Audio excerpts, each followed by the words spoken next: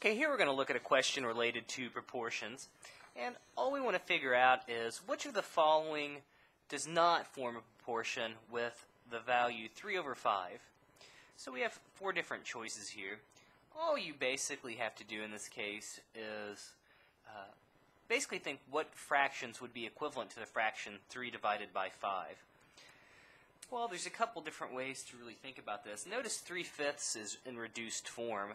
So another thing we could do is just reduce these other fractions and see if you get 3 over 5 at the end. So 6 over 10, well, if we multiply the numerator by 1/2 and the denominator also by 1/2, we would get 3 over 5. So certainly part A does check out.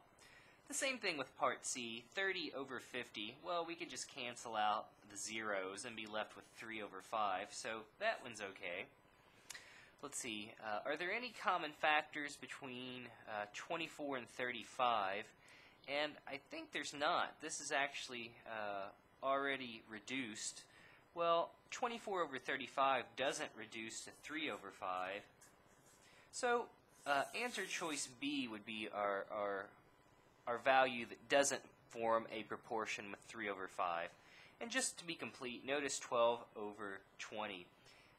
If we multiply the numerator by 1/4 and the denominator also by 1/4, equivalently you're dividing top and bottom by 4, we would get 3 over 5. So again, D does work.